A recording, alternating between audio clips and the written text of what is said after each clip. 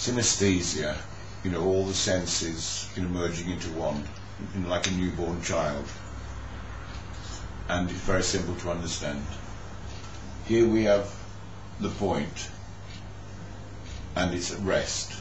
And there we have the point moving, forming a line. There we have the eye. So the eye sees the movement, and the movement appears to be on a screen. That movement along here is the differential of its speed, and that's the integral of the surface, or the behind the screen. Now that movement from rest to movement back to rest at some other position creates a wave.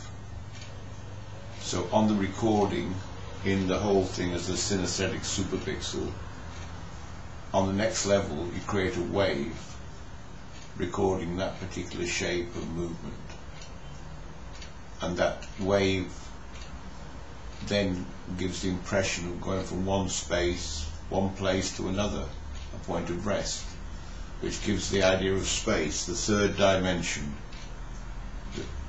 And each space is identified by smell.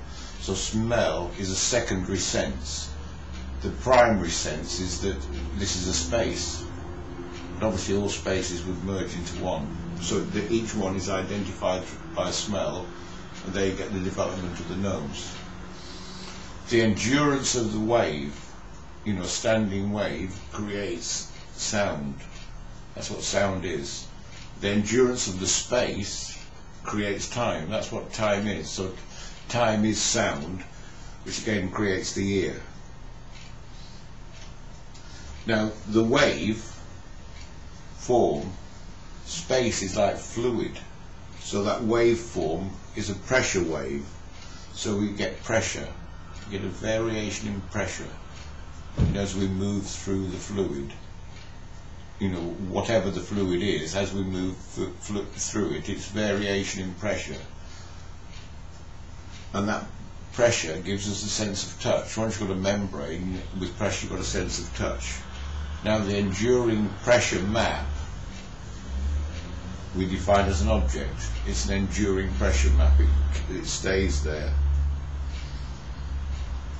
And from the pressure we have the hand, and then from hand to mouth. The object is placed in the mouth.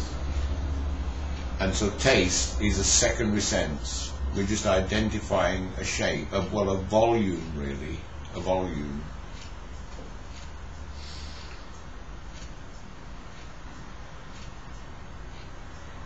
Here we have our sensitivity to heat, which is about being male and female with the flame entoptic.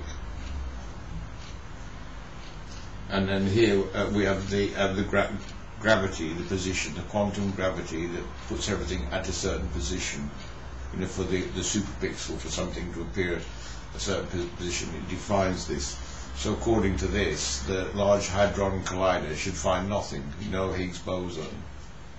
And the superpixel is the quantum gravity, according to the theory. But then it can be an appearance, the theory can still be an appearance. Now, there's the point, and there's the line, the first dimension, there's the second dimension. So in this triangle, with the transcendental numbers, the eye is seeing two dimensions. The drawing on the screen is two dimensions, the video image is two-dimensional. So the quantum level is two-dimensional. That is the key to understanding the quantum level. This dimension, the third and the fourth, is the relativity, the 3-4 dimensions we've got. And in order to see 4 dimensions, we must be looking from a fifth dimension. If you can see one dimension, if you can see a point, then you're on a line. If you see a line, you're on a plane. If you can see a plane, you're in 3 dimensions. If you can see a space, then you're in 4 dimensions. If you can see 4 dimensions, you must be looking from 5th dimension. From here to 5th dimension. And then these dimensions are internal. These are the contact senses, with the hand, with touch, with taste, touching the tongue, and the posture, our sense of position, in the position of our body.